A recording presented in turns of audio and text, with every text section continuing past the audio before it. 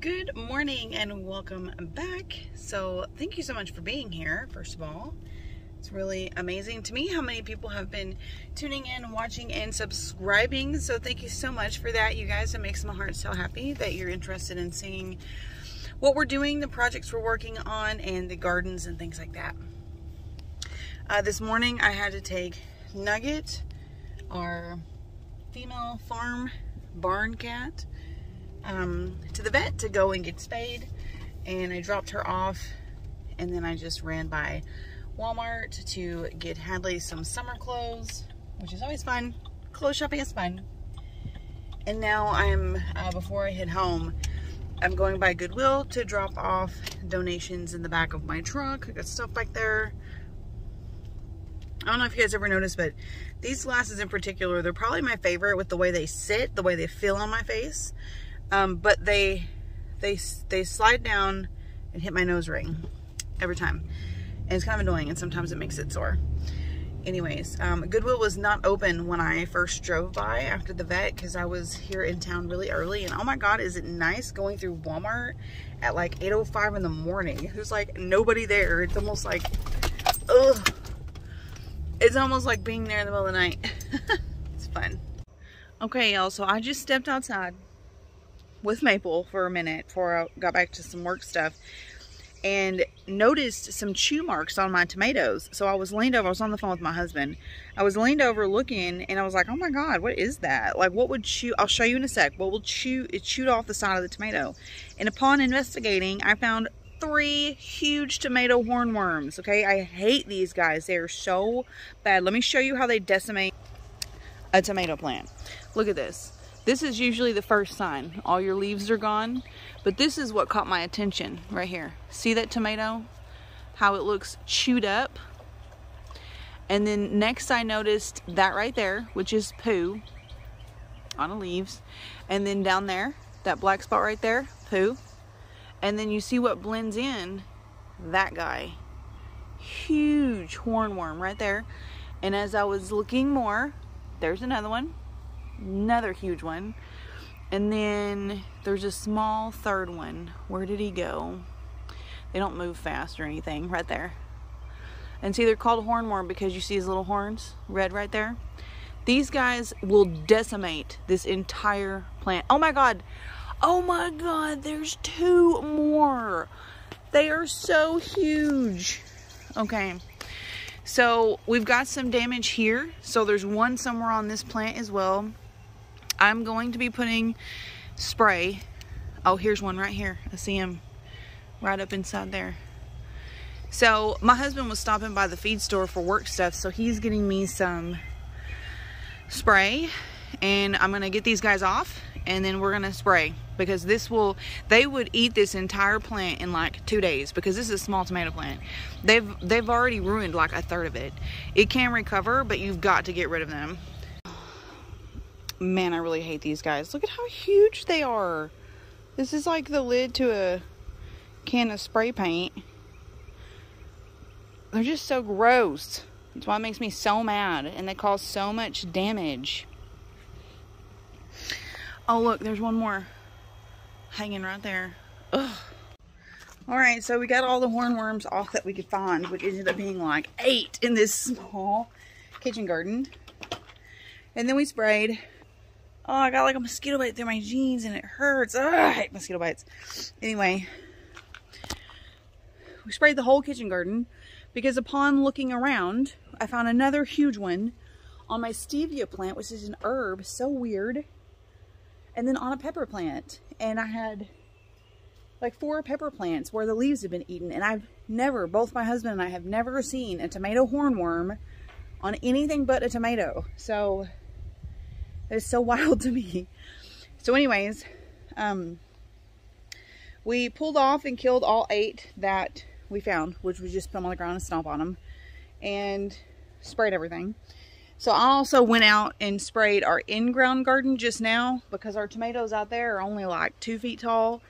But we do have squash and zucchini and pumpkins that have come up, and those are like, pests just love those plants. So went ahead and sprayed them like as a preventative, just in case, because you guys, we fought with squash bug all year. Also, while we were spraying things, my husband thinks my brassicas over here in the kitchen garden are not salvageable. And they might not be. And this is not from the tomato hornworm. Just grasshoppers and moths and all sorts of insects love brassicas. So these really need to be netted. And I have a net. I just don't know where my hoops are. But I may do that sometime soon. It's just that because I've planted other things in here, these other things don't need to be netted, like the Rudbeckia and the tomato. And so I'll have to figure out a way to net just part of the bed. But I may do that. And Maple's over here chewing on a tomato. Maple, can I have that? I'm pretty sure we like sprayed stuff on that.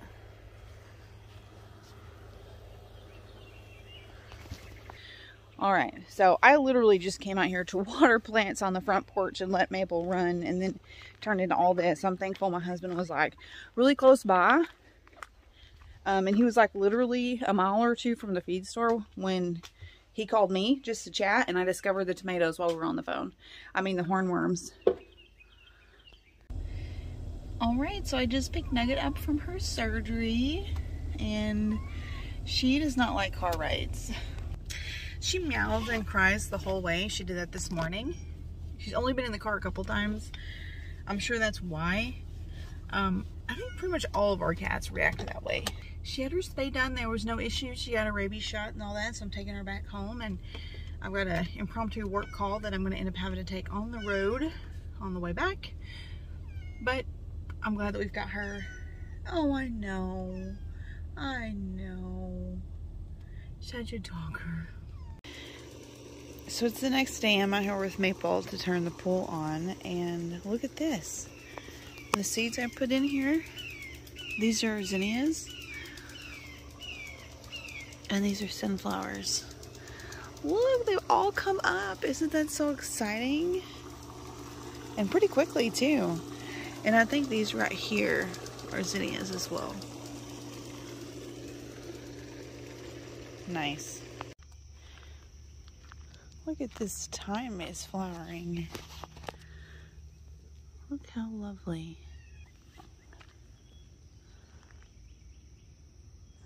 It's nice when you plant things and you leave the proper spacing, but like the first year they never fill in, and then finally the second year they do. Like I need to weed out here.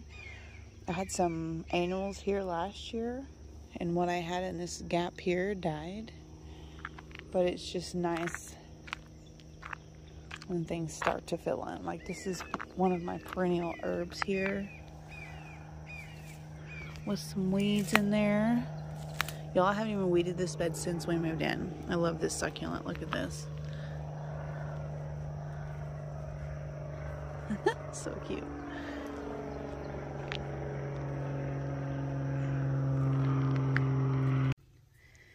It's evening and I just came out to water stuff, and look at this. My citrus trees are finally blooming. And look at this guy.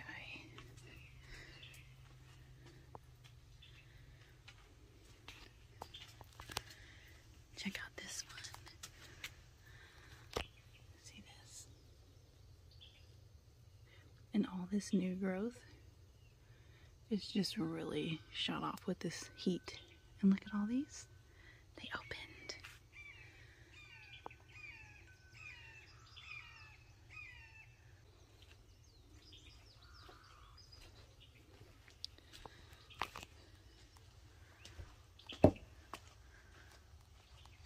Any day now.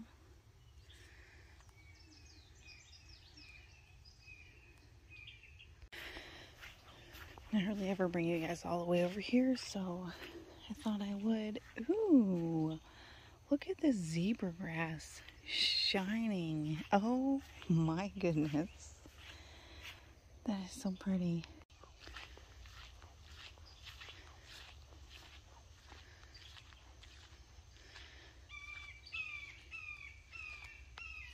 Oh my goodness. Everything is so happy.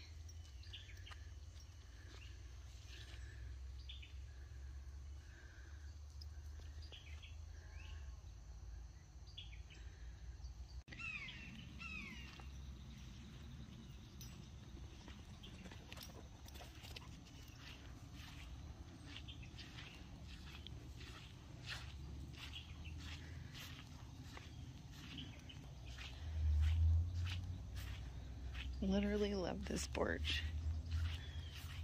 It's the prettiest it's just ever been.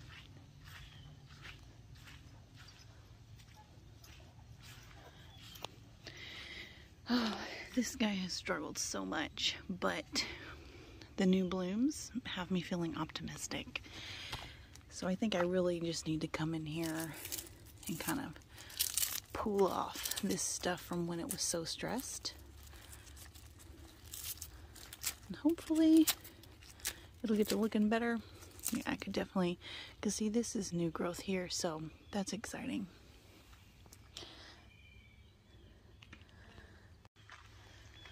I've been waiting a long time for these to rebound.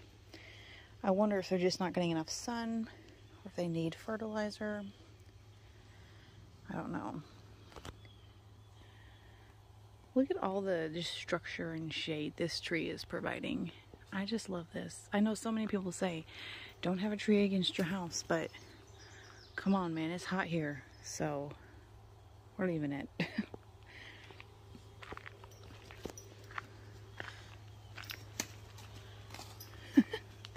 Dog and cat are playing. Whoa, hyper butt. End of day zoomies.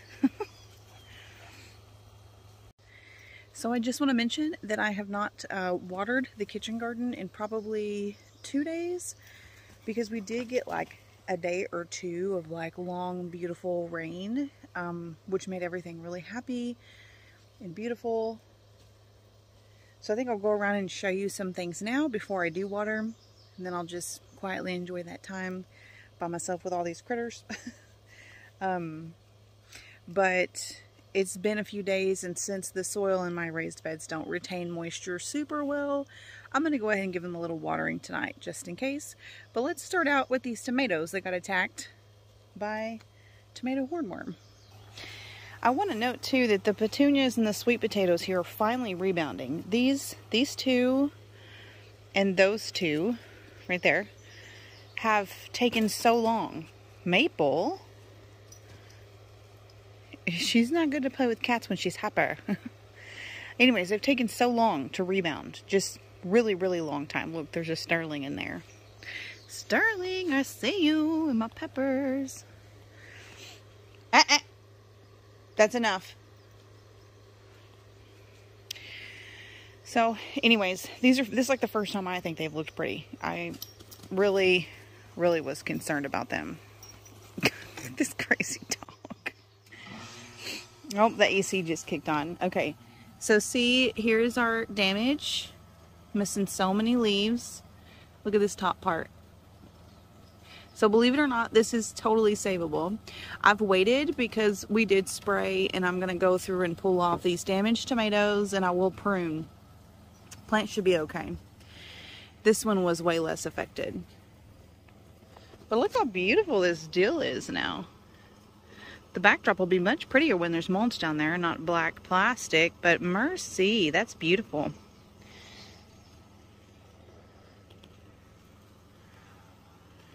Chamomile, first time growing that, so I'm curious to see how big it gets. Look how huge that is.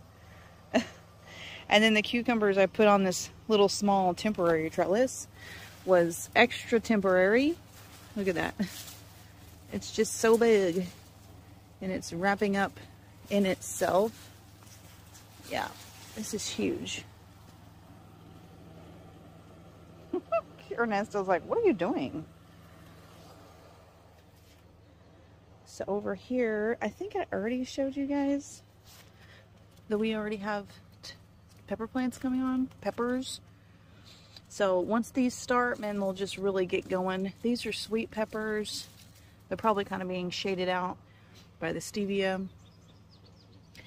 And then we've got bell peppers over here. What is that? More hornworm poo right there. But see, there he is, dead. So, anyways, that's been wild. Things over here are just looking good, fine. Nothing super exciting. Really proud of those borage and how great they're standing up. This container right here, it has so many plants in it. It definitely has seen better days. It needs water. Oh my goodness, you guys. Remember when I showed you this? Oh, look. There's a worm guy on my flower. Rude. Anyways, when I showed you the different colors, look at this. Another yellow one. I never did take a picture of that. I totally forgot. So basically it's my things in containers that are struggling from me not watering for 2 days. And I should have known that, but most things just looked fine out here. So I've got a couple of cannas coming up here. And boy, is it beautiful out there. My husband mowed yesterday and weed eated it today. So it is looking lovely. So let's check over here on these. Still need a weed over here, of course. So we still just have one astilbe coming up.